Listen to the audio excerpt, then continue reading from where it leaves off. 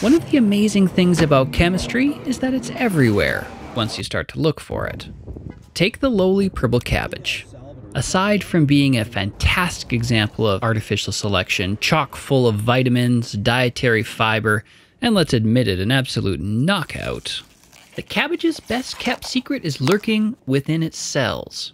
A group of flavonoid molecules called anthocyanins are the source of the cabbage's health benefits. They're antioxidants, good for your heart health, and they're also the source of the cabbage's alluring purpley color. Let's start with the purple color and then examine a fascinating trick that the anthocyanin has up its sleeve. Here is a representation of the anthocyanin molecule. It's a fairly common structure for small, biologically active molecules, 2 fused rings on one side and another 6-membered carbon ring on the other. So, why is it purple? Well, the light in the room is a mixture of all colors, which is why it appears white.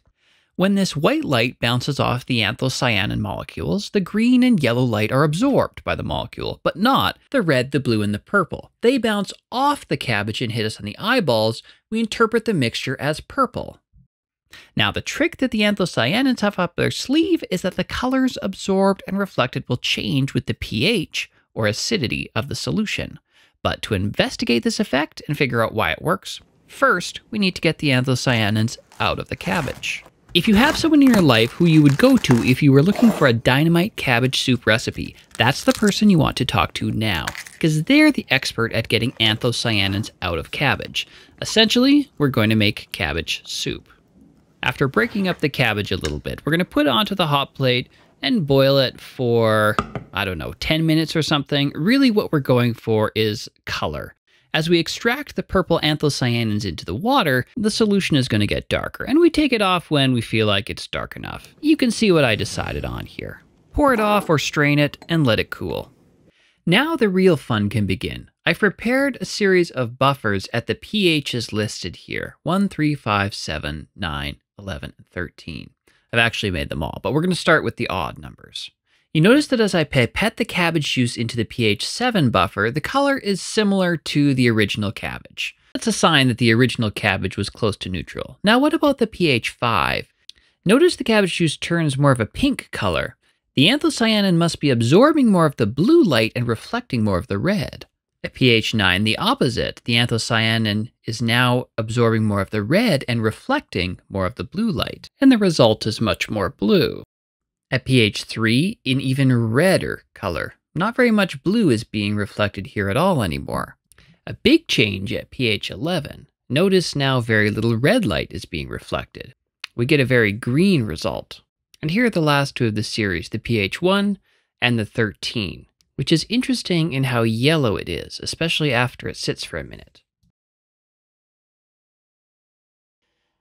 Okay, so those are pretty colors, but why does it change? Let's start with the acid. At low pH, in the presence of a large excess of hydrogen ions, the anthocyanin is converted to the flavillum cation, shown here.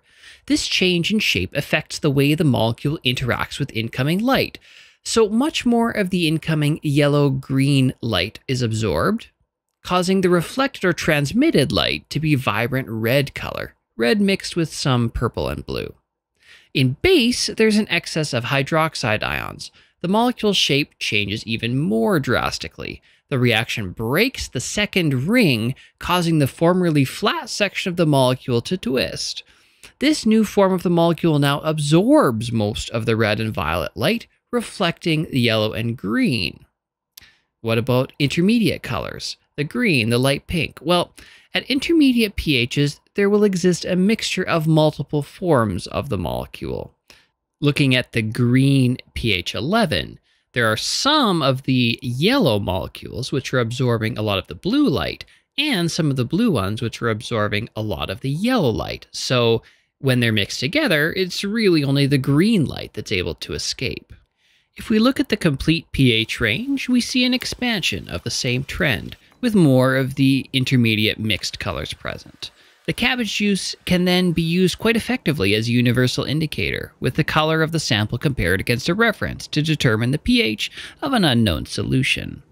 The purple cabbage is the distant descendant of the wild mustard plant, first cultivated 6,000 years ago, and gradually molded through the process of artificial selection into the amaranthine beauty now grown all over the world. Those early farmers never could have predicted that the ultimate vegetables of their labors would be such a magnificent plant, as useful for science as it is for coleslaw. But I like to think they'd be proud of us. Until next time.